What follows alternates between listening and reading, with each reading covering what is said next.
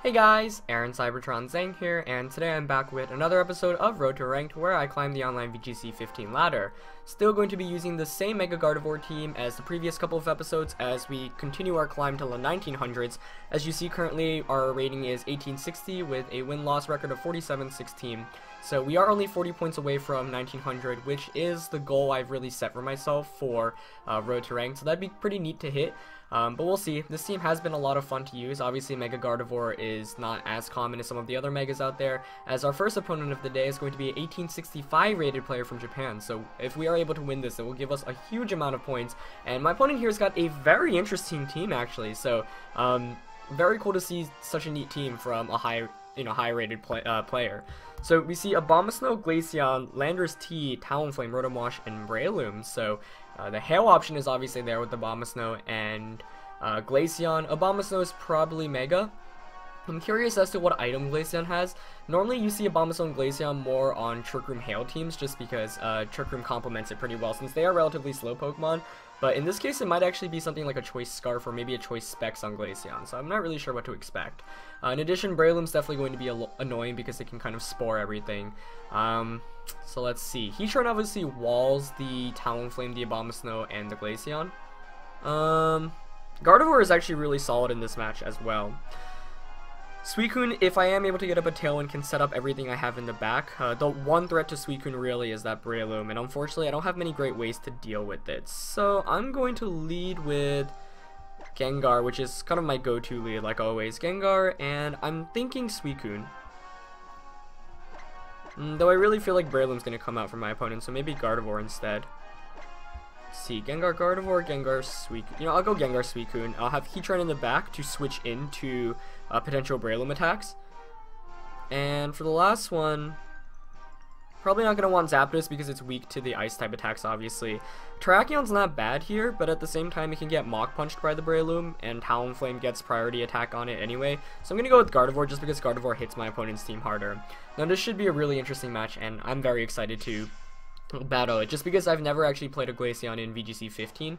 I personally used the Abomasnow and Glaceon all the way in 2012 on a Trick Room Hail team, and that was a lot of fun to use.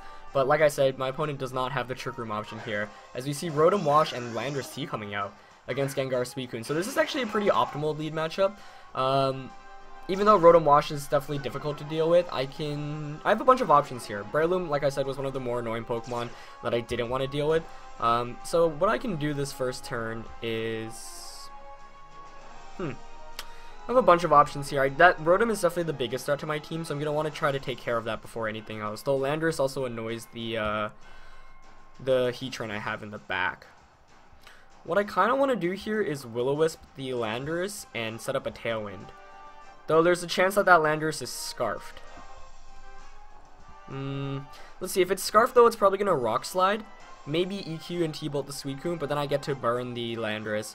So you know what? Yeah, I really want to set up a Tailwind because I need this Gardevoir in the back to be set up. And he does go straight for the Earthquake, revealing the Choice Scarf. So good play on my opponent's end here.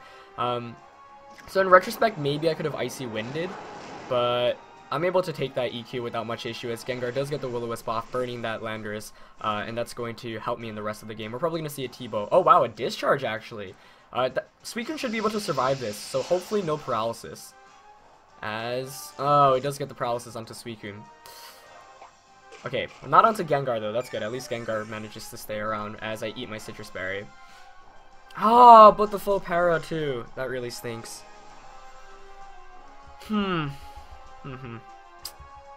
Yeah, that definitely makes this match a lot harder because I wasn't able to set up my Tailwind, so, not too pleased about that. I'm just going to Icy Wind here, and I'm going to sack the Suicune, unfortunately. I guess I'll go for a Tailwind if my opponent decides to switch out, but nope, he's just going to stay in an Earthquake once again. So I definitely wasn't anticipating Discharge, and Discharge is very annoying to deal with just because it can paralyze things, and I was really hoping to get Tailwind up there. Not going to be the case. Icy Wind at least fortunately connects with both Pokemon here, so that's at least going to set up Gardevoir in the back, as that's actually going to take out the Landorus after the burn damage, which is pretty cool. And I still have Heatran in the back, which is nice because it can deal with most of my opponent's Pokemon. We do see another Discharge coming out here, though it might knock out both of my Pokemon.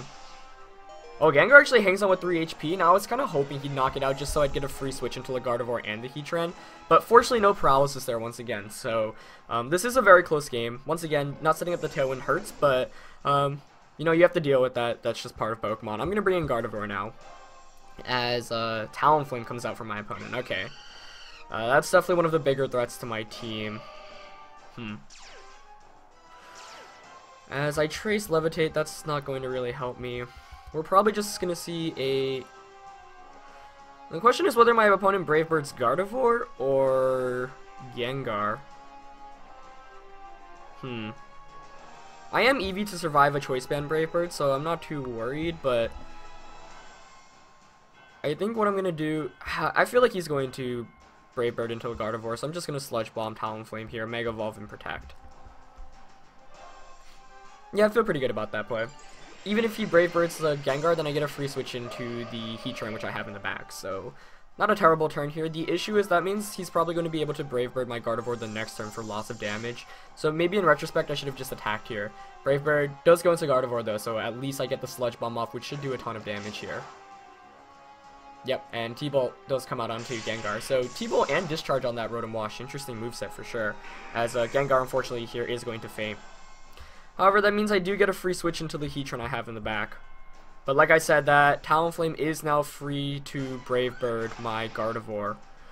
I think what I'm going to do here is I'm actually going to substitute and Hyper Voice.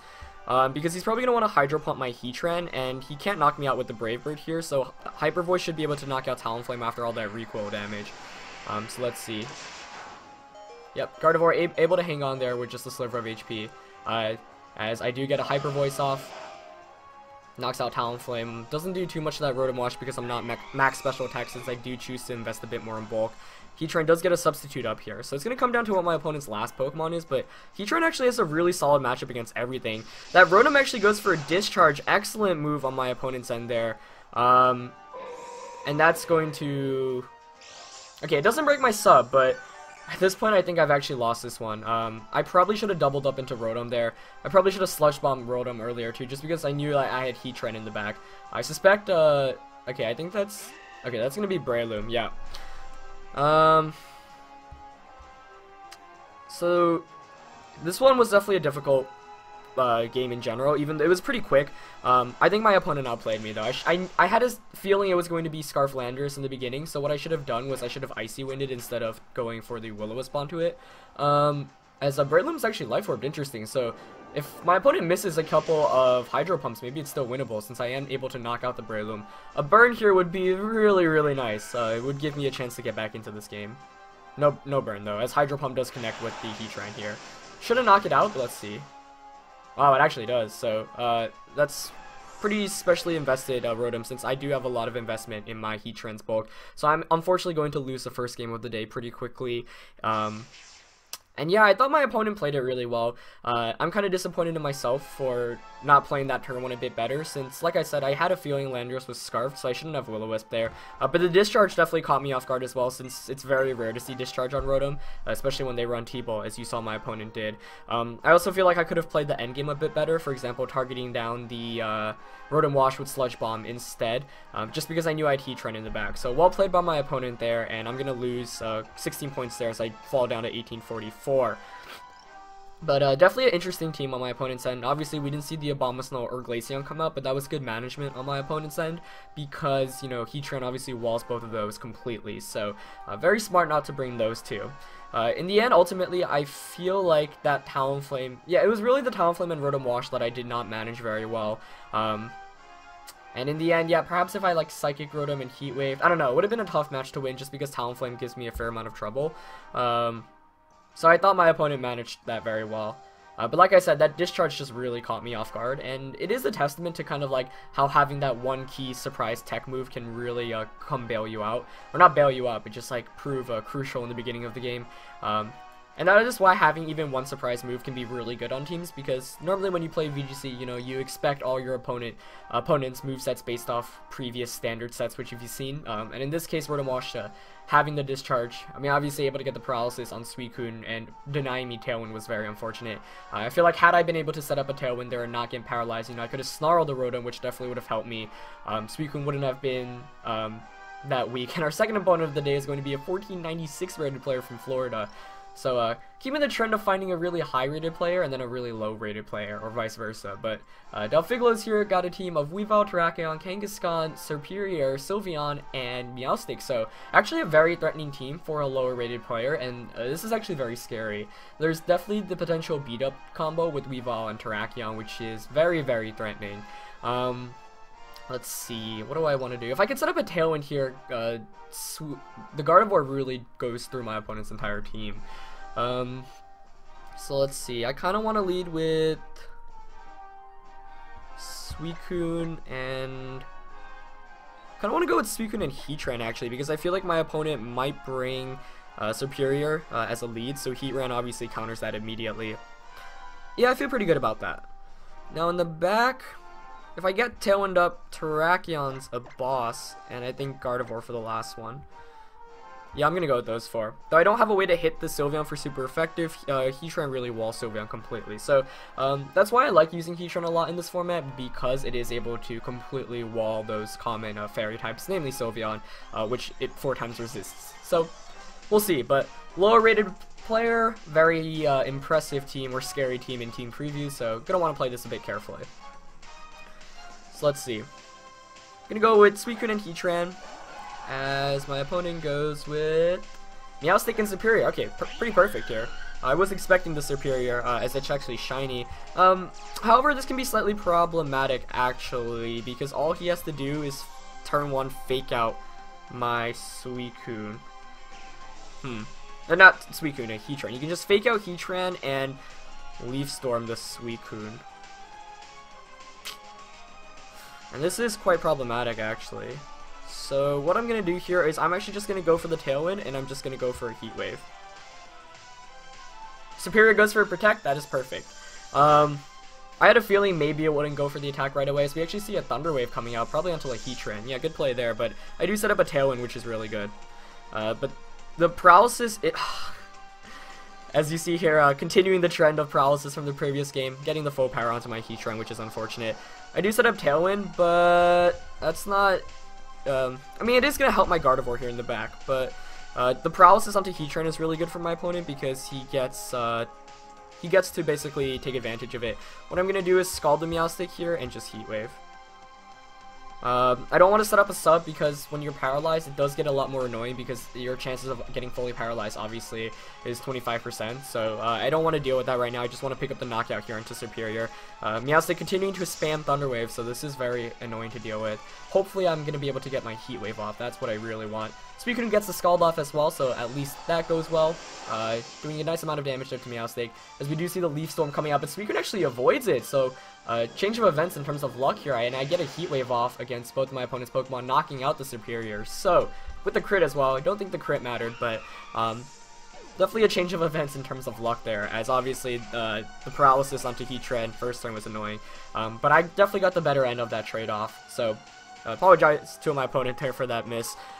You know, it wouldn't have been too bad because sure it would have knocked out Suicune, but Heat Wave would have knocked it out anyway, but that definitely makes this match a bit easier as Kangaskhan comes in for my opponent now.